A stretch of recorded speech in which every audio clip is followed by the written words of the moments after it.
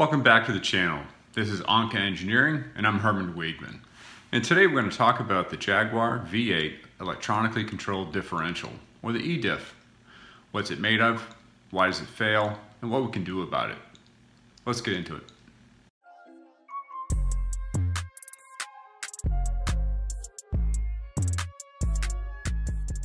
This is an eDiff, we can tell, because of the electric motor driving a gear which engages the friction discs on this particular unit, so you can think of it as an electronically controlled friction LSD. This is found on the V8 Jaguars, mostly supercharged engines. You'll also notice that this particular unit does have the extra damper ring on the pinion yoke, unlike the V6 S or regular models which do not. Okay. We're going to take this unit apart. We did find that there was oil paste on the drain plug.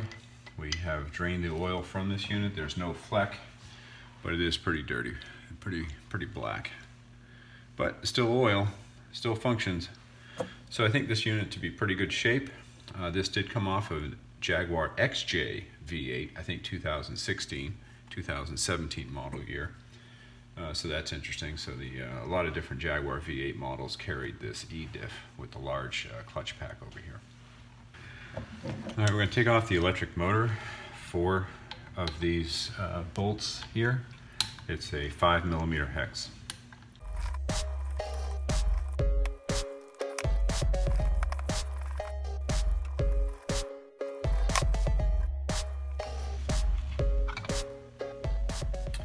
And there it is, with an 8-spline shaft, very small diameter, but the motor is totally separate from the drive unit. No washers, no circlips. Oh, here's a rubber washer right there, so that stays with that unit. And that was just a bevel fit. Okay, one washer. I did want to take a moment to look at this 12-volt motor, the motor that drives the gears and the gears that engage the clutch discs. This particular motor is nothing special. I've seen that Land Rover variant of these as well. They have a locking differential, not necessarily a friction-based one, but it has a different connector with a circular connector rather than the square one as found here. The square connector has 2 main pins and 8 minor pins. The 2 main pins go to the armature, and this I can feel it. It has some cogging. There are some magnets in here, so probably like a wiper motor, magnet DC machine. The other 8 pins are probably position sensing and or direction sensing. But this unit is nothing exceptional. The seal here looks nice, the O-ring looks nice, but back here at the cover, there are some rivets holding the cover on, but the cover doesn't look very well sealed. Now there's probably a rubber O-ring on the interior, but this is just a stamped steel or a deep drawn cover. And I doubt the tolerances are there to keep a good water seal, so I'm suspecting that these guys, they can probably accumulate water, damage the brush assembly, and maybe seize. This one feels nice, but I don't trust it. It's not exactly aerospace quality. Here you can see there's a bearing cup, and the brushes are probably in here. Okay, so 12-volt motor, possible source of failure modes. If we look here in this gear cover, this is pretty straightforward. A cup for the shaft, and here the shaft is set in. A little bit of rust on that, a little disappointing, but otherwise decent tolerances, probably pretty low probability of seizing. This one's in really nice shape, but never say never. So this gear could become a problem. I put a stub shaft in the vise, drop the differential unit on top of the stub shaft. The vise will keep the unit from spinning, and that will enable me to untorque these cover bolts. They're usually torqued to about 70 foot-pounds, which is 70% of yield on these things.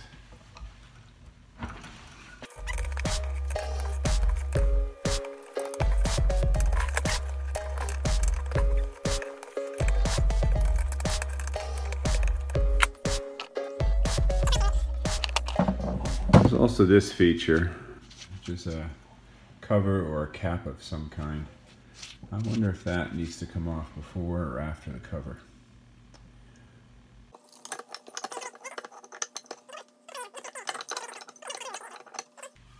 Inside the cover, nothing too special. This is the drain plug here, or a fill plug with a whole bunch of garbage.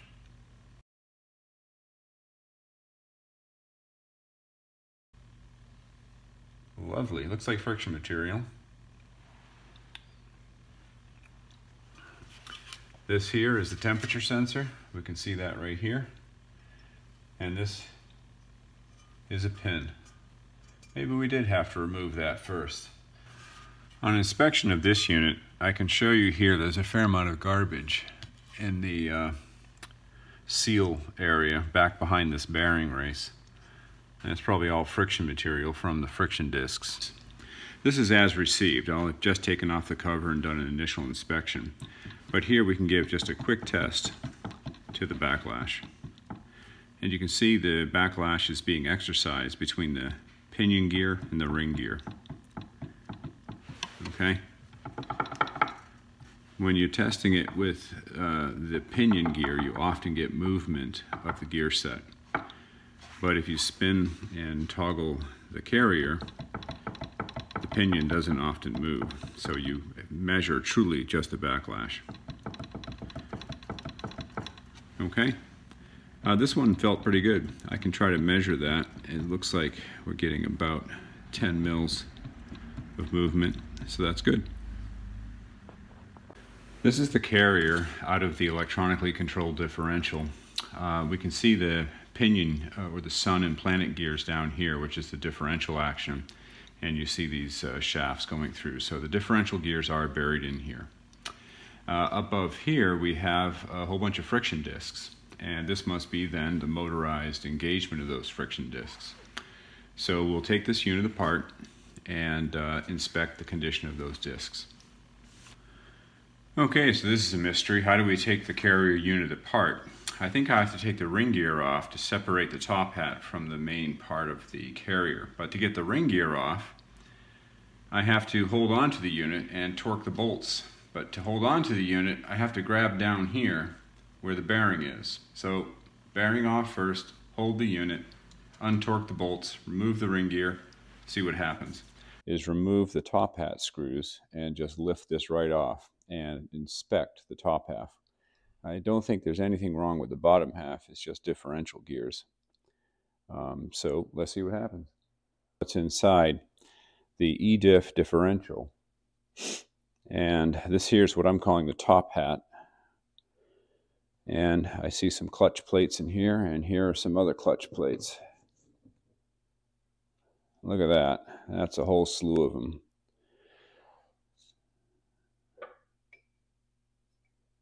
That's a special one. That's a thick one. So if I just count them off, it's clutch and stationary disc with dog ears. 1, 2, 3, 4, 5, 6, 7, 8, 9 sets. So it's approximately 18 discs here, 19 and 20. Now these are very similar in nature to the V8 S model, which had the limited slip diff in the rear. The same sort of carbon fiber pads on a thin sheet of steel. Now these are in particularly good condition. The oil was in good condition. And so it looks like this unit still is in healthy operating condition. Just to get a look at its weird three dog ears per side. And this is a multi-spline shaft in the middle here. All right, so I could see where these carbon fiber discs would break off, similar to the V8 S model, because of the poor bonding method. And I could see where these discs would need to be refreshed or changed. All right, well, let's keep these together and dig a little deeper.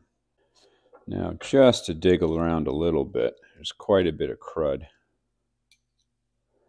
That's a lot of crud, a lot of friction material. These here are the pistons, probably, that the electrified motor runs a disc with a cam, and that pushes those pistons up, which then essentially pushes this plate right into the friction discs to engage them. And that would then lock the rear axles together through this. There are two discs, interesting. One is very thin. It's probably a spacer disc. It mates to that friction surface. No, that's not a friction surface. That's perfect. That's stationary, and this disc is stationary. It has dog ears.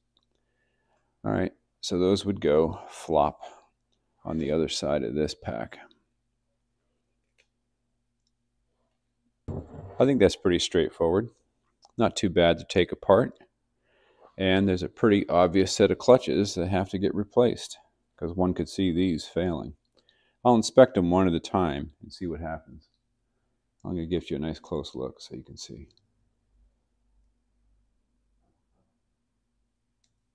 To reassemble this unit, it sounds like we just put the top hat upside down like this, load it full of the friction and stationary rings, and the final stationary ring on top then also gets the two spacer discs. And then we took the axle gear out of the lower unit and make sure the oil rings are here on the unit. And we just make sure we can engage all the clutch discs. There we go. So this stack up is complete. And now let's see if this goes on.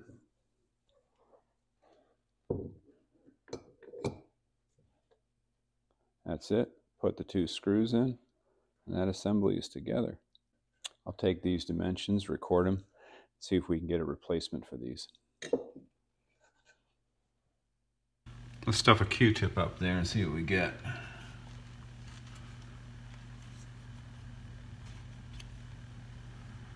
Oh, a little bit of crud. There you go. Let's see if we can go down from this side.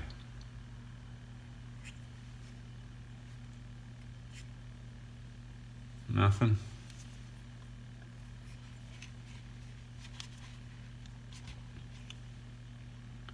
A little more crud.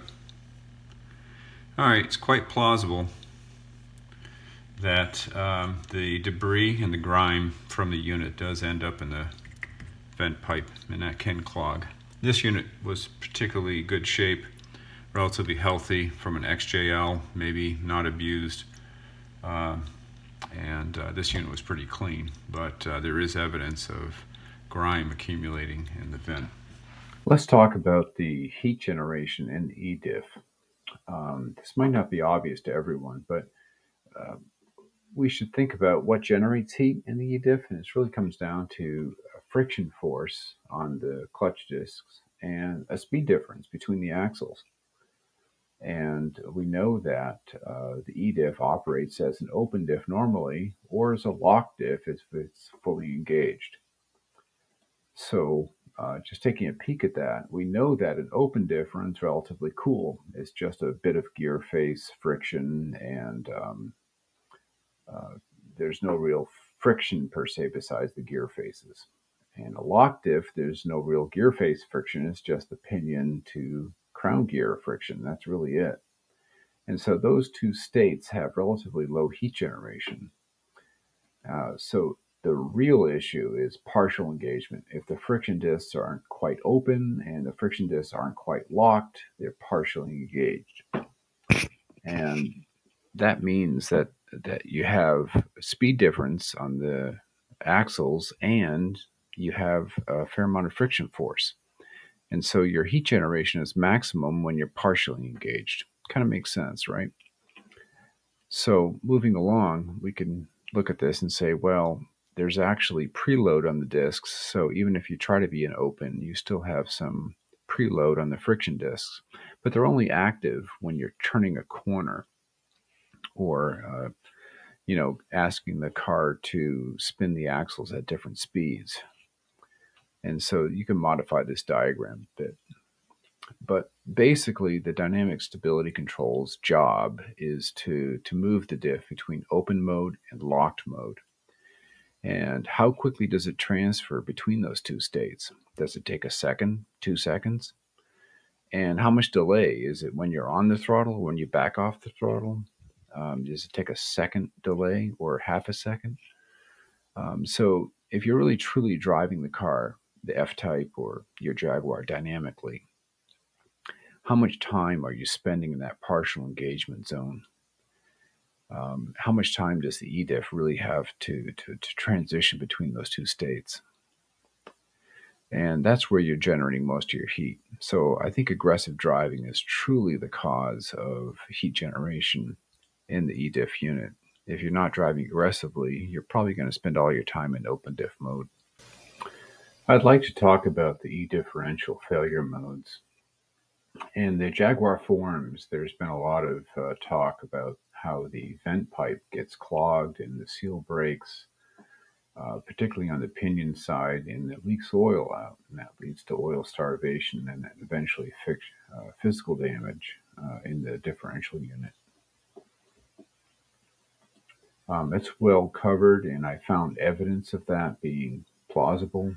I did find grind and crud in the vent pipe tube of the unit that I was looking at, which was an eDiff from a Jaguar XJ sedan.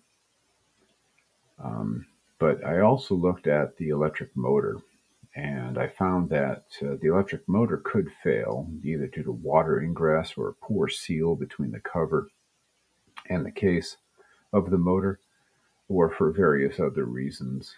It's a relatively low-cost permanent magnet DC machine. So if that motor should fail, there would be then poor clutch engagement, or the clutch engagement would be partial or not at all, or whatever. And it could lead to overheating and physical damage. And then finally, there's a possible damage or overheating effect just from aggressive driving. And that would cause frequent clutch engagement or disengagement. And that could lead to overheating and eventual physical damage. Now, one could look at this failure mode plot and say, hey, there could be some other paths that are plausible. That's fine. But in general, you're going to find out about these failure modes, at least two of them. If a seal leaks and causes oil starvation, it probably means you're dripping oil on your garage floor. And so there should be some evidence that there's oil leaking from the system. Or the car itself will warn you that there's a motor failure in the eDiff. And there might be a warning sign that says, hey, stability control is no longer available. And so the driver's getting a warning. And then finally, of course, what can you do about this? Well, the oil fouling problem can be addressed by more frequent oil changes in the differential. The more aggressive the driving, I would recommend more aggressive oil changes. Not the life of the vehicle, but let's say 25 to 30,000 miles. Change it out.